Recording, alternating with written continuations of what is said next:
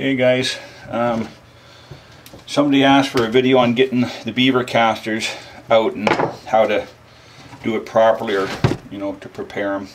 So anyways, here you got your skinned beaver completely. So you're looking just above the vent, and you can feel them in there real easy, obviously, when everybody knows that. But what I do, I just pick up this loose fat and skin here. Now you want to be careful, just go a couple layers at a time. Push it through, and then you'll see there's always the layer of fat and then a layer of meat around the castors. Hope you can see that. And I just get through that layer with the knife, and then I just use my thumb. And you want to be careful. Like, I know right where to go, but you want to be careful just so you don't end up tearing the castor. Just peel all that meat off like so. Okay, there's one. Thumb and your finger, just go around it. Pull it up nice and easy.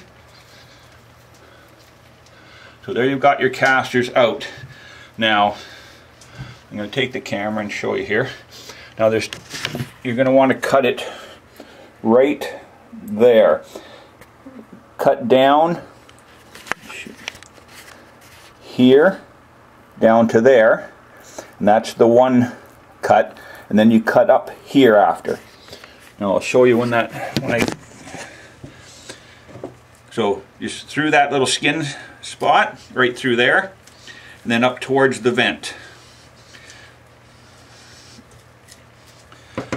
Okay, so you've got your connection right here. Now what you can do, I don't ever do it, but what you can do, and I've seen some guys do it, is take the same thread that you use for sewing up your beaver legs, if you do that, or if not, just any real fine string, and you can tie that off right there and right here.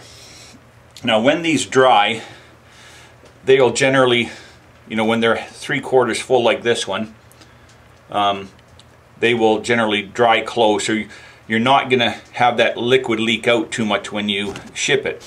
But if you're worried about it, you can tie that off right there and right there, those two spots, and then you won't get any liquid leaking out.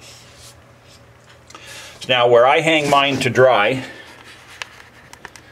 you see I have a 3/4 inch board, or it's actually a broom handle, and I hang them like so and let them dry for a couple days, or even one day till they're partially dry, and then I'll just move, because they're going to touch unless you get a bigger, if you get an inch wide, maybe it won't touch. But I just make sure, like these ones I did yesterday, see there's a little spot that touched, so now I'll just go bend this down so that they're not touching in the same place. Now they're just touching in a spot that's already dried, and then they'll dry completely. Now these ones here, not these. The other thing is, before you put them in the freezer, where it's touching the wood, you see, will be the last place to dry. So you can just flip it over, or just move it around a little bit and it will dry. These ones here are dry already. Now this one here has been there for a little while. These are ready to go into the freezer.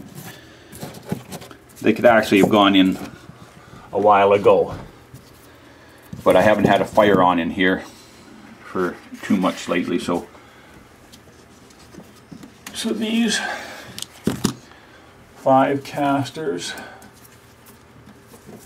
not this one, he's not ready. So those 5 can go into the freezer, and you want to make sure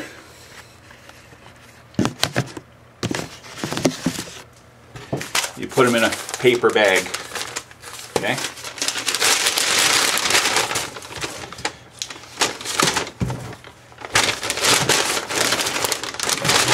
That way the liquid won't, if any does leak out, it'll leak out and soak into the bag and not, if it's in plastic, there's a chance of molding. So let's see, those 5 castors going to weigh in at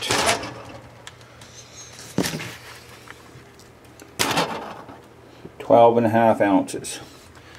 So 3/4 of a pound. of those 5, and they weren't the biggest castors in the world. They're just from the, you know, regular sized beavers. But those will be #1 grade, and in the last sale, 60 bucks, so that's 45 bucks worth of castor right there. But anyways, you know, quick and simple, that's how you get those castors out of there. And now here is your oil glands. You know, some people take them out and use them for stuff. Like I said, when I was, you know, staying in the bush, I used to take these out and put them on my mitts and my mucklucks to waterproof them. And it, you know, made them somewhat water repellent. Made them a little stinky, but I was in the bush. It didn't matter to me. Alrighty guys, that's all there is to castors.